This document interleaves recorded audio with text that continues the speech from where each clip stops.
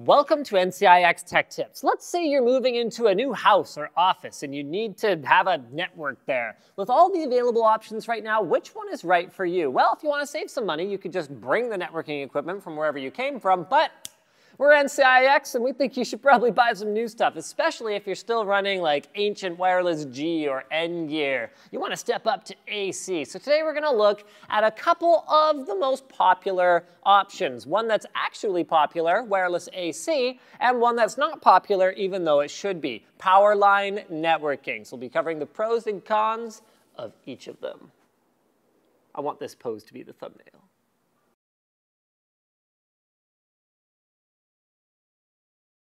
Now, the fastest, most stable, and reliable configuration will be a direct Ethernet cable from device to device. However, that's not always possible, or at least not always convenient, especially when you need the network across a building or on a different floor or whatever else. And that's where these two options come in. One relies on wirelessly transmitting the data through the air, while the other utilizes the power lines in your building, hence the name Powerline, to act as basically a copper link, so taking the place of an Ethernet cable. Both of these options will allow you to share internet, files, printers, stream media, and all the good stuff that you can do on any normal network. So, in this corner, we have the Trendnet Powerline 500 AV kit. It comes with 2 adapters, 2 Ethernet cables, and the software CD that, for whatever reason, like, remember when monitors used to come with software disks? What is on these disks? I don't know. I never put one in a drive. Maybe you know. It's a mystery. Anyway, this is capable of a theoretical maximum throughput of 62.5 megabytes per second, or 500 megabit. It'll work on any 110-volt power outlets on the same electrical system, and it's ridiculously easy to set up. Connect your source device, such as your modem or switch, to one adapter, plug that into any wall outlet, then plug in the other adapter to another wall outlet, and then connect the final device, such as a connected TV or a computer or whatever else. You can even add additional Powerline adapters to the same network if you need more ports. The one drawback here is that they do act as a hub as opposed to a switch. So the more you add, the less theoretical resources are available for each of the ones that are there. Now, the advantage of Powerline is the same as a wired connection. You will have a more stable connection with less chance of random disconnections or lost packets. Powerline units are also pretty affordable. The one here is currently around 70 bucks. However, there are some downsides. The signal strength depends on the quality of your wiring, so in a very old building, you might not get the high speeds you're expecting, and determining the electrical circuits in your building and whether 2 outlets you use are connected in any way may also be a little bit challenging, although I found that most quality Powerline kits will jump pretty reasonably well. Finally, the maximum theoretical bandwidth is much lower than wireless AC, but more on that later. In the other corner, we have the D-Link DIR880L wireless AC dual band router. It features 3 powerful antennas. I mean, look how big they are. 3 powerful antennas, simultaneous 5 gigahertz and 2.4 gigahertz dual band frequencies, AC smart beam technology, which focuses wireless signals towards connected devices, and USB 3 for storage and sharing. There's the usual security features, including the Murder-Tron, which is going to be thrown at Wheels right now. Thank you, Wheels. There's the usual security features, including WPA, WPA2, and WPS, and it does support the backwards compatible older 802.11 standards NGB and A, with a very comprehensive software suite and features such as remote file access outside of the network, so kind of like personal cloud thing, guest internet usage, and even throttling.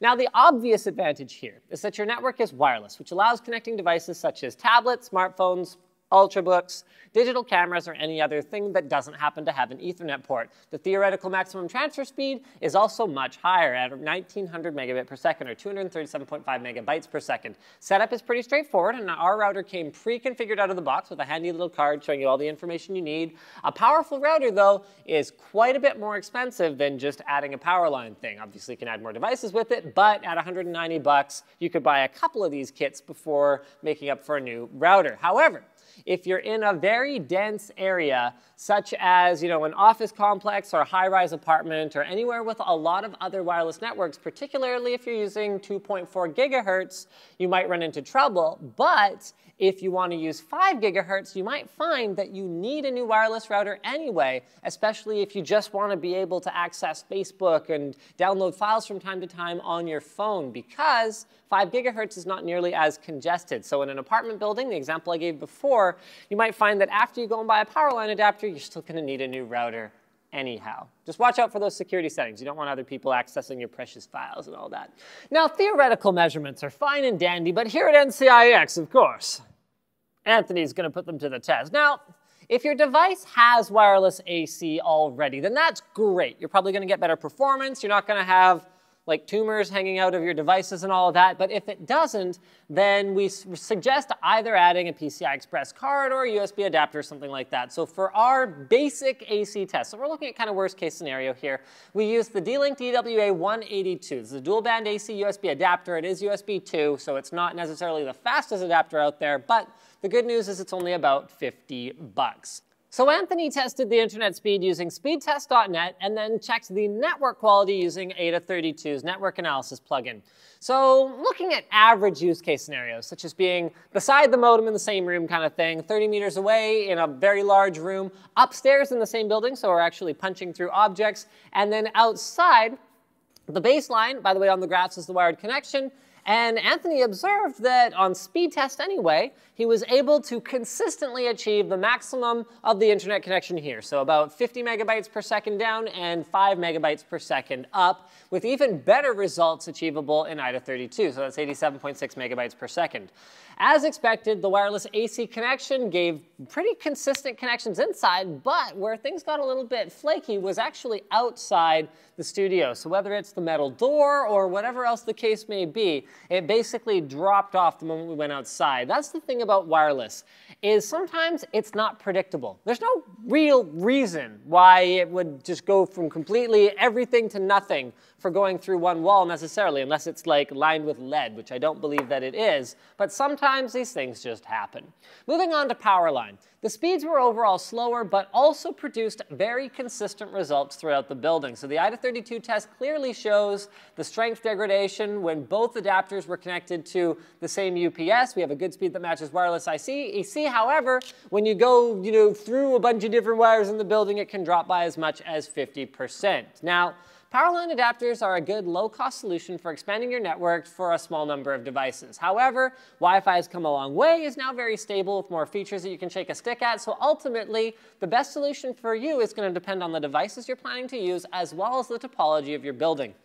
One thing to bear in mind for Powerline especially is that ping times, even though transfer rates might not be that fast, can be much more consistent, a factor if you're a gamer. One last thing, guys, by the way, we're giving away a D-Link DIR 880L. All you gotta do is be subscribed and comment below for your chance to win. Let us know your experience with Powerline or wireless AC and which you prefer. And don't worry, if you haven't tried either of them, just make something up for a chance to win. Thanks for watching. Don't forget to subscribe, like the video, and all of that great stuff.